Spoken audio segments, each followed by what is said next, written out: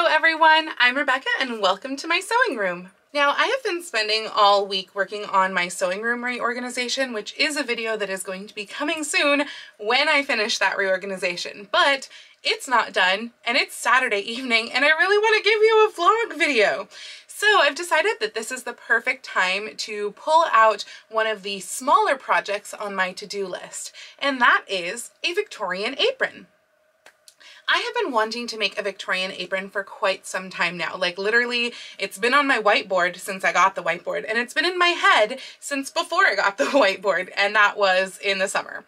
So I have been wanting to do this for a while. It's just something that I feel like is a fun accessory to have and a good accessory to also have for history bounding. Not that it's very practical to wear a white apron for like functional cooking needs, but I just want one because they're just so pretty. So I am finally going to take this opportunity to make one. Hopefully I can finish this tonight. So we shall see. I hope that it's an easy project. I am going to be working with a base pattern of Butterick 6229. You probably recognize this pattern because I have used it before. I think I used the body of the dress for the Hussif dress, if I remember correctly. I'm not positive, but I'm going to go ahead and use the apron now, which I believe I've already cut out when I was cutting out the Hussif dress. And I'm probably not going to do it exactly as is though, because there are some things that I want a little different in my apron. For one thing, I really want pockets, so I'm going to be adding pockets. For two, I don't know that I want pin tucks, and this has several pin tucks, 4 on the body and 4 on the skirt, and I just don't know that that is something that I really need. And also, I don't really like how low the apron is on this pattern, so I feel like I just want it a little bit higher up so it's a little bit more functional. So that is something that I also plan to change, but otherwise hopefully it'll be mostly the same. And I'm also hoping that by omitting the pin tucks I can actually kind of use that same pattern piece just to make it higher. So we shall see, but let's go ahead and dive into this hopefully really quick project. So I've got all of my pattern pieces here and I've looked at them all and kind of determined all of the different changes that I'm making. So for one thing, I'm actually shortening the apron. I am taking off most of the pin tucks on the bottom, but I think I'm going to leave 2 pin tucks. That said, it still needs to be shortened. For one thing, this apron pattern has a really deep hem, like a 3 or 4 inch hem, which I kind of want a 2 inch hem, but that's still way too long. So basically there's a fold line on the bottom of the pattern and I'm just going to chop it on the fold line, and from there I can do my couple of pin tucks and I can do like about a 2.5 inch hem, 2 inch deep plus the 1/2 inch fold over at the top, and that will be nice and I don't know, the right length for me, because again, I want to do this as like something that I can also use for history bounding. And the skirt that I'm wearing right now is one of my longest skirts that I ever wear. So basically I'm looking at this apron attempting to be not really any longer than this skirt. So about the length of this skirt is what I'm going for.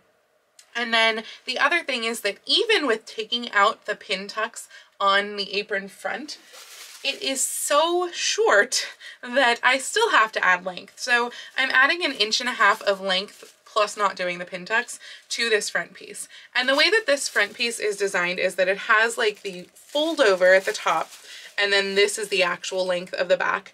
And I'm just going to do it the same length on both sides. So it will be like this, but this will be longer. Actually, they'll both be longer, and they'll be even is my point. But that way I can still kind of have that fold over and get my, I think, I haven't looked at the instructions yet, but get this like inside turned in so I can just sew it like that. That way the only, you know, raw edge, which I will still serge, is at the bottom, and that goes into the waistband.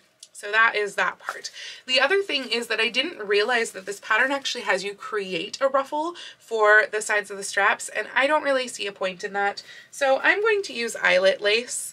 I have enough of it in my stash that I should be able to do both straps, maybe even all the way front, like waist to waist in the back. Plus I would like to put a little bit right here at the top of this.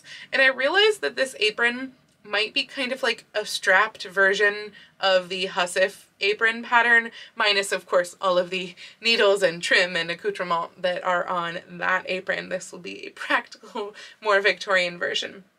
But those are all of the changes that I'm going to be making. So now I can go ahead and start cutting into the fabric. I'm going to be using Pimatex cotton for this, which I don't think I made the hussif apron out of. I can't remember, but I did make the petticoat for the hussif out of Pimatex. I usually like to use Pimatex for petticoats, but this apron I just kind of wanted it sturdier than muslin, and so I figured the Pimatex was perfect, and I already have it in my stash. So let's get cutting.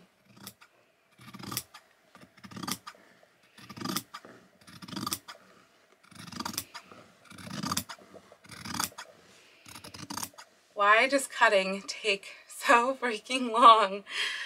That said, it is just past 9 o'clock and I have finally finished cutting everything. So I definitely deviated from the pattern in the straps because the straps to me made no sense. Now, granted, I have yet to really look at the pattern instructions, but I don't tend to actually follow pattern instructions. I usually just use the pattern pieces and then make up my own instructions because I like making my life harder. And so looking at the pattern straps on here, they're not great.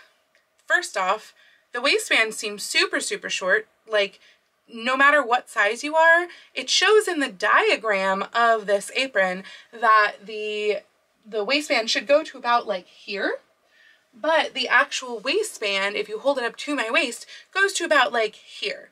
So I don't like that. So I made the waistband longer. I also made it so the waistband, I think mine is a little bit wider, I think. And I did cut my waistband in 2 pieces like the pattern, but I think they also said to interface it, which I probably should on the waistband, but I might not do. We'll see. And then they called for interfacing on the straps, which I don't like that idea. And for the straps, they called for 2 pieces with seams on both sides, which to me, it's just like, well, why don't you make your life easier and just do 1 long piece with 1 seam, you know, turn it inside out to do your tube turning. And then also the straps were way too short. If I held them at my waist here, they wound up hitting about here, which, you know, not my waist. So I did lengthen the straps. And then also the ties on the apron in the pattern were super, super short. Like if the waist ended here, the length of ties could probably barely tie in a tiny little knot. And I want big looping bows because Victorian apron. So my ties are significantly longer. My shoulder straps are 42 inches long, which might be a tiny bit long, but I wanted to give myself some wiggle room. And then my ties are 40 inches long each. And again, with the ties, they had it constructed where you cut 4, do seams on both sides, which again doesn't make sense. So I am again doing 1 and then fold over seam on one side, and mine are 40 inches long, which is like way bigger than their pattern piece. So that all took me a lot of figuring out of lengths and stuff for what to do, but I do now have everything cut out, and I even washed the dirt off of the front of the apron piece where Dora decided, oh, it'd be a great idea to just jump up on my sewing table with muddy feet. So thanks, Kat. Okay, now it's time to assemble everything and hope that it goes very quickly because again, it's like 9:15. So the first thing that I'm going to do is I'm going to serge around all of my apron pieces, as in like the skirt apron pieces, and I'm going to sew those together. So there are 3 pieces, a center and then 2 kind of side pieces. And on the inside of the apron, it's just going to be serged seams. Like, I don't care about doing felling, whatever. This is an apron. So I'm just going to serge all those edges and assemble, and then it'll be gathered at the top. So that'll be the next thing. Serge, assemble, and gather that at the top.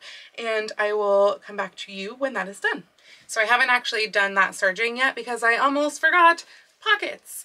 And so I just cut these out really quickly. I made sure that they're large enough for my cell phone, probably some other things. These are 8 3/4 inches this way by 7 inches this way, and they will be folded in on the sides like this. I'm going to serge these edges and then just fold them in and top stitch. So like yes, I can touch the serging inside the pocket, but again, whatever, it's an apron pocket. And then once those are folded over, the top will be folded in twice because I do want a nice clean line there, and that will be sewn down before the pocket is attached to the apron. These, by the way, will have to get attached to the apron before I do the gathering, and honestly, I might do the pin tucks before I do the gathering too.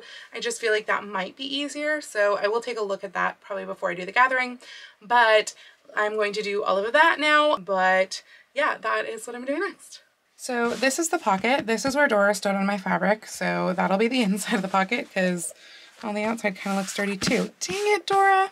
Okay, let's try to wash this off. All right, a new piece of fabric has been cut since her little muddy paw print absolutely refused to come off of that other piece. And so to determine approximately where I want the pockets, what I've done here is I've actually pinned the center of the apron to my skirt and pinned the side seam of the apron also to my skirt, and then just kind of like held this in a gather so that I don't have to like take out any gathering stitches, and put my hand down. And then I put pins here where I wanted the pocket to be. I don't know if you can see those because they are white, but I have a pin here, a pin here, a pin here. My pocket's a little bit larger than that, but I know that that is approximately where I want the pocket to be because that way I can reach the bottom of my pocket for one, but it's also like a comfortable place to keep things. And so I'm going to take this, you know, unpin it from my skirt and lay it flat, make sure that that's like straight up and down, copy those marks to this side as well, and put my pockets on, and I will show you how those pockets go together. This is one of my pockets. This is the top of the pocket, the bottom of the pocket, and the two sides. I did not serge this side because it's actually the selvage edge, so it doesn't really matter. And then this one I did serge, this I did serge, this I'm turning twice, so I didn't serge this one either. So what we're going to do here to make these pockets is we're going to just like fold the side. I eyeballed about like 3/8 of an inch or so, and you're just going to press that into place. Do the same thing here.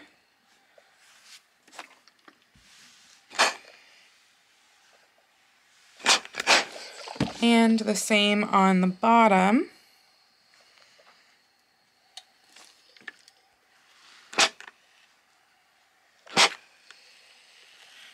One thing that I prefer to do when you get to like a corner like this is I prefer to kind of tuck it in and press that, because that way you won't risk it sticking out over the side. I'm gonna even that one a little bit. And then the top gets folded down twice. And this we're actually going to sew first before we put this pocket on. We're going to sew the top.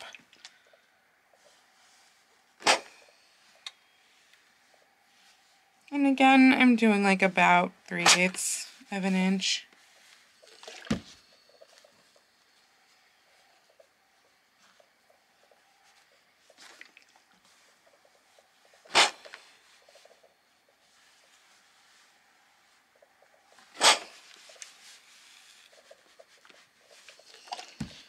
And this one, again, I am going to tuck in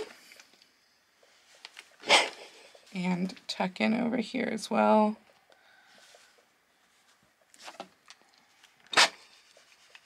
Now I'm going to sew right along that fold, and then this pocket will be ready to put on.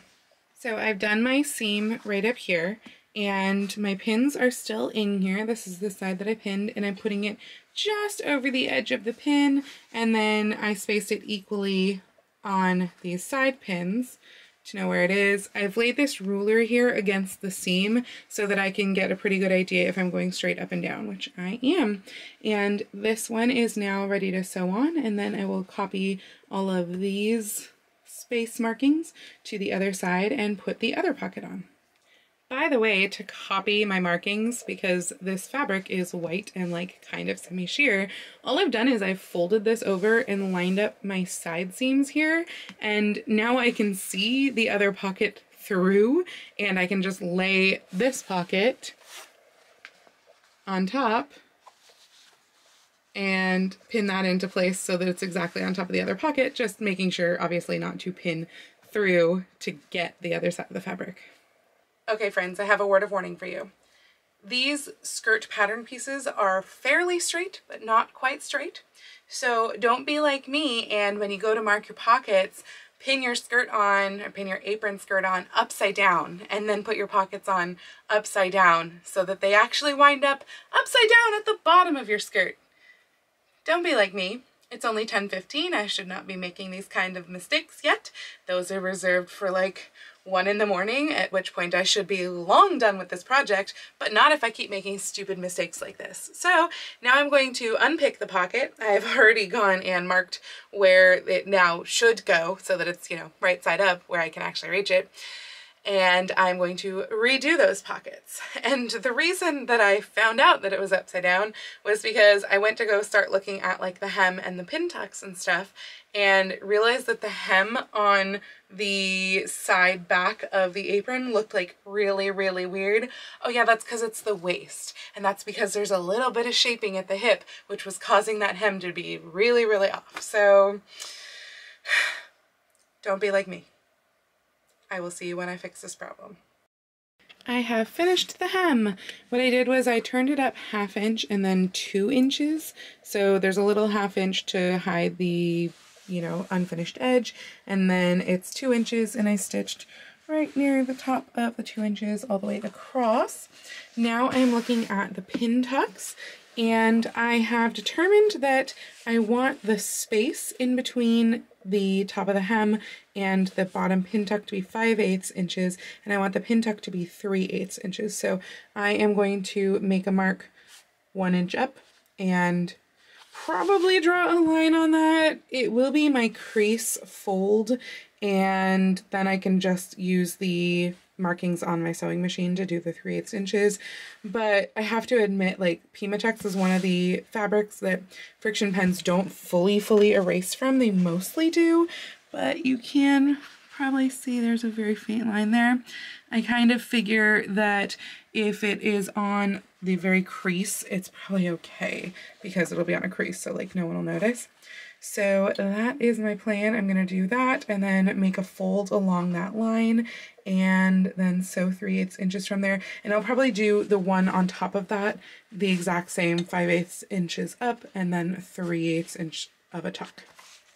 Quick edit to that last thing that I said for the pin tuck. It's not that it's 1 inch up where I draw the line, because that would actually be the crease itself. It's actually 1 3/8 inches up. That is the crease as in the outside of the fold instead of the inside of the tuck, so like that. So this is the fold that I'm going to be drawing on because that's the one that then it will be easy to crease on. And then basically when you're doing a pin tuck, you just have the fabric folded like this, and then you're doing your 3/8 inches in from here, and then when you press that out, you wind up with a lovely little pin tuck. So the line that I'm drawing to make that fold is 1 3/8 inches up from here. The pin tucks are all done, so now it is time to hem up the sides and then finally do the gathering at the waist. So I'm just going to turn this under twice so that it's a nice clean hem, and then I will run 2 rows of gathering stitching up at the top of the waist, and then we can move on to the top of this apron. So I did the first step of the waistband here, which is just taking one of my waistband strips and putting it right sides together with the gathered section, making sure that I matched up so that there'd be a 1/2 inch extra seam allowance on the edge, and then matching the centers. And I also measured my waist where my side is, and I matched the side on the waistband with the side seam. So that's all together. Now I can move on to the apron front. Now the apron front, I'm going to, I don't need to, but I'm going to serge around all of these sides just so that I can keep it nice and flat. It's on the fold, and then right sides right now are facing out, and this is going to wind up going into straps on either side, which is why these can be raw. They just need to be together somehow, and to me it's easiest just to do that on the serger. So I'm going to go ahead and serge those edges, and then I'm going to attach the strap piece right sides together on each side, obviously, but right sides together starting down at the bottom.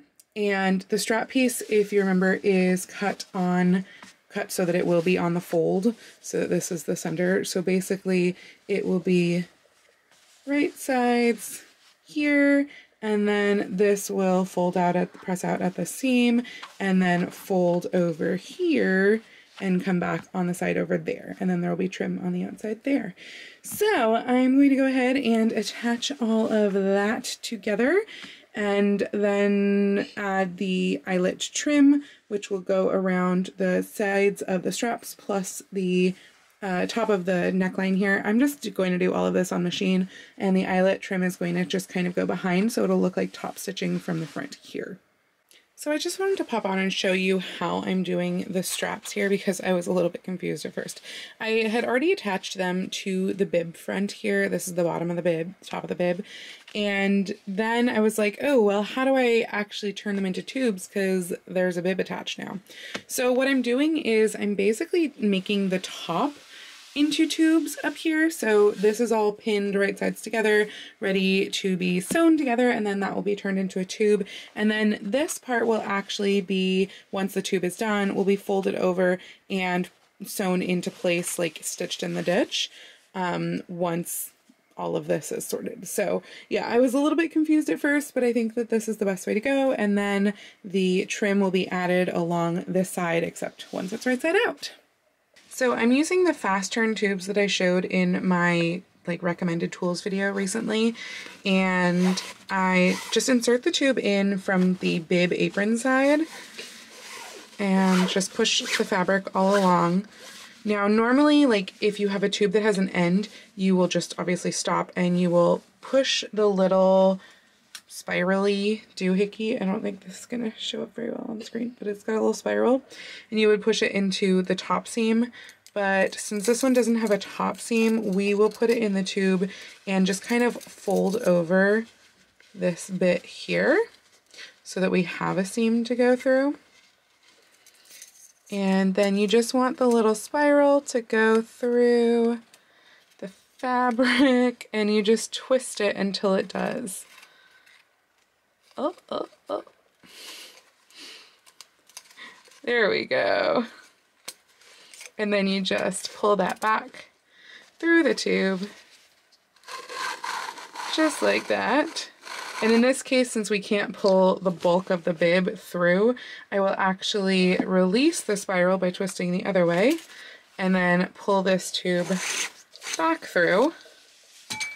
And we have a right side out tube that we just have to press now. So super, super easy. Again, I highly recommend those tubes. They're one of my favorite tools, and they just make turning tubes way easier. So now I'm going to press this, and then once that's pressed, this part just gets pressed in on the very edge and then pressed over the seam allowance, like so. I'll show you when it's done. So all of the eyelet trim is on the bib now. You're looking at the inside of it right now. And I have attached the bib to the waistband. So now I'm trying to figure out the best way to put the back of the waistband on, because I want it to be all neat and contained, all of these bits here. So what I think I'm going to do is I think I'm going to fold this back down and then attach right sides together on the top part here of the waistband, and then bring it over, fold the edge of the waistband, and stitch in the ditch for above the skirt portion of that. So that should work. And I have decided that I'm not interfacing the waistband. It seems silly. It's an apron. It doesn't need a thick, stiff, bulky waistband. And then I have to attach the ties, and I'm still not 100% sure how to do that yet either, but I have to figure that out. I'm thinking that I actually might do the ties first and do the whole, they're just tubes, so I think I'm going to create the tubes and then seam them right here, because then I can encase that in the other side of the waistband. So yeah, I think that is my plan. I'm going to go ahead and make those tubes and give that a try. So it is almost done. I just need to fold the waistband under and then stitch that down. But I decided I would put it on and see how it's going, and I realized that I made a mistake. and that is I made the neckline too high because I have a pretty serious curve like above the bust point, and by having it this high with crossing the straps, it does this. So that is not what I want. That would be to catch food instead of like, you know, protect or whatever. So it just needs to come down a little bit. I think it needs to come down like about 3/4 of an inch, maybe about an inch. And then it'll be perfect. Now, I know that this was on the fold, but there's no reason that I can't just like cut it and roll it down instead. It means that I'll have to undo it from the straps right here, and I will have to redo the lace at the top, but that's not a big deal. That said, it's 1:20 in the morning right now, and I just feel like that's not something that I should be doing at 1 in the morning. The other thing that I forgot, and I realized as I was doing the waistband, is that the straps do need to like get put into the waistband. So that I might actually do right now, just really quickly, just open up that seam and do that, because I haven't, again, put the seam down on the other side, folded it down on the other side, and I don't want to forget to do this tomorrow. So I think since I already have it pinned in place and the length fits great, I think I'm going to go ahead and do that. And that way all I'll have to do in the morning is just fix that, and then I can go take pictures of the finished apron. So very close, but I guess it didn't turn out to be a one evening project after all, and certainly not a 3-hour project like I planned it. I think we are at hour 5+ at this point, so yeah, I definitely underestimated this one. But it's pretty, like it has the cute eyelet lace, it's got pockets, it's got the little tucks, so I'm definitely happy with how it looks other than this bit right here. But it does need a little bit of tweaking, so I'll make it better in the morning. So I fixed the strap in the back, and then I started to take off the eyelet lace in the front so that I could fix this tomorrow.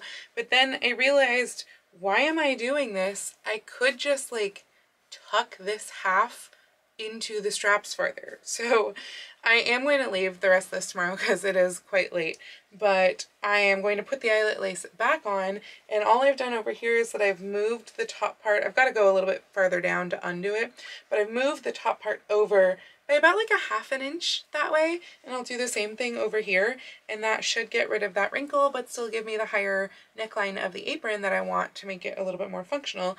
And it'll be the best of both worlds. So that means that tomorrow morning all I have to do is finish this bit and then tuck the waistband facing down and sew that in place, and it will be complete. So pretty close. I will do that tomorrow, and I will see you then. It's a new day, and I am making the last couple changes for this apron. I've already done the facing at the waistband, so again I just kind of turned up the edge and then pressed it down and stitched that in the ditch right along here. And so that all is done. It's just this neckline bit. And so kind of what I determined was that it was high but not high. The fabric itself was not too high, but adding the ruffle at the top of the fabric made it too high. So since I already had the ruffle most of the way off, I just took it off the rest of the way and moved it down, I think, a full inch, so that now it's like the ruffle just goes, there's the apron part behind the ruffle. And then I've taken this seam on each side out to about the apex of the bust, and I have slid the bib part into the straps more. So it goes pretty much all the way to where the edge of the straps are right here. It does create a little bit of a wrinkle, and it's still like a skosh big, like 1/2 centimeter or something. It's, you know, super small, but it's all pinned in place right now, and I think that this is a good fit for the top of this apron. So it's actually like fitted to me now, and it's curving up above the bust, which is really what I needed. So I'm going to go ahead and stitch, just top stitch right here along these straps. I'll probably top stitch it all the way down to the waist just so it looks even all the way, and that's it. I'm done. So I will come back to you as soon as that is finished.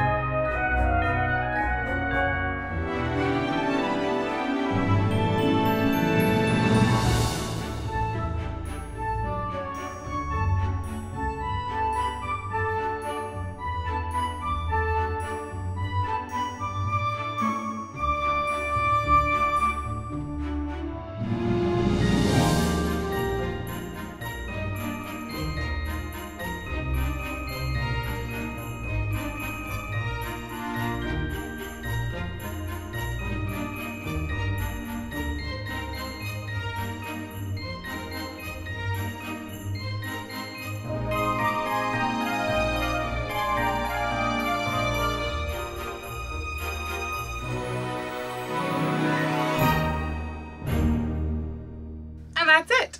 So overall, I am very pleased with how this project turned out. Was it the super quick project that I anticipated it would be? No. Was it still a relatively quick project? Yes, I would say altogether it took me about 7 hours or so it wasn't too bad, and some of that was mistakes and 2 hours of that was cutting because I was also on a video chat while cutting and that distracted me, so I'm sure it would have been a lot faster had I not been doing that. Overall, I do recommend this pattern at least as a base pattern, so if you have the Butterick pattern, go ahead and give it a try because it really is not too bad. Again, I really didn't follow the instructions and I only followed like half the pattern pieces, but it's a good start. So I just want to thank you for joining me this week. If you liked this video, please go ahead and click the thumbs up icon. And if you'd like to see more videos like this from me, please go ahead and click subscribe and the little bell icon to be notified every time I post a video. I do post videos here on YouTube twice a week with my sewing vlogs like this on Tuesdays and the new upload date for my other videos, Saturdays.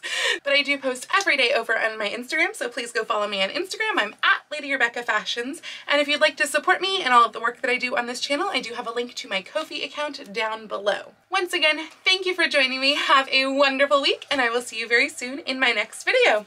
Happy sewing!